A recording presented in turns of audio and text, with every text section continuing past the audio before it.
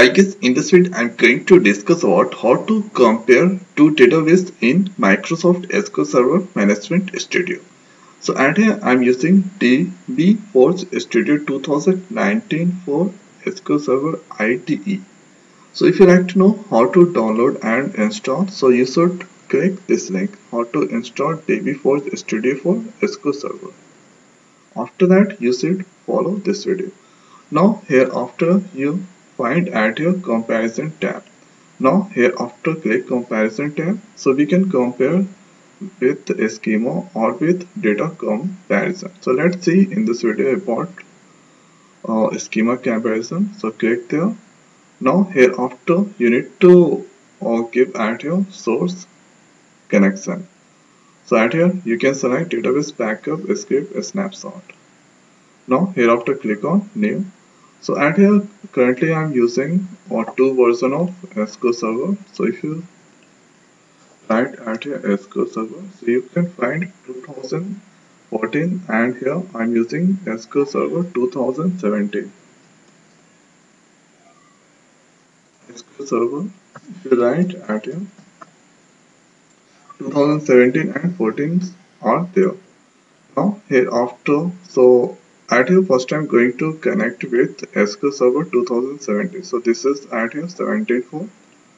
Now if you disconnect and here connect, so at here this is for 17, server name 17. Now here after let's give SA and give the password. And here after let's this is selected. Now here I'm going to do for test and click test, it's success. Now click on OK. And here if you want, then here for 17 I'm going to select the database at here JSON. Now here after the next thing is going to select at here type target type database and here click on new and here going to select SQL Server and here this is at here going to select SA and here give the password. Now here after, so this is going to do for development, click test success. Now click OK and here, so this I'm going to compare with Adam database. So at here I'm using Adam database and here this is the tables inside Adam database. Now here after the next thing is, so at here this is I'm using at here SQL Server 18. Now here let's get the password and here click on connect. So at here where I'm using this database available there. Now here this is the JSON and here this is the contents at here inside JSON database. Now here after source and target connection has been given. Now here after click on next. So if you click on next and here you can find common auto mapping. So at here compare database properties and here this is the ignore and here you can find, so this all are checked by default. Now here after click next and here this is the JSON and here this is the Adam 17 server and here this has different server. Now here after let's click on next. So it's calculating. So at here this is at here select object that you want to compare. So if you want, then here you can select the objects and here reset map here.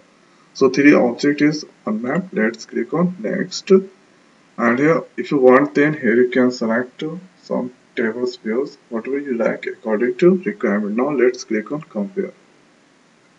So it will start comparing soon. Now and here describe object 30 100%, it's a term. Now here you can only in, so at here it's a 160 of 167 object, it's selected. Now between two at here only in target, so at here 52s are equal, so 52 objects are equal. So at here this is the list of equal object. Synonyms, some are synonym, some are trigger, procedure, view and tables are there. So that's all at here equal. Now only in target 4 of 4 object. So at here table, so at here this is create table Kelly. So and here this table present in the target but not in the source. And here this table like this diagram present in the target not in the source. And here this procedure present in the target not in the source. Now here after, so and here this is the item and here this is inside JSON and here this is the query. And here so this are the difference inside JSON and here this the item. So this add here it's a difference alter database and your JSON like this query it's executing for update. So this is the simplest way we can compare two database in Microsoft SQL Server by using DB4 Studio 2019. So I hope guys this video is helpful for you. So now in this video it's over. So thanks for watching. See you next video. Thank you.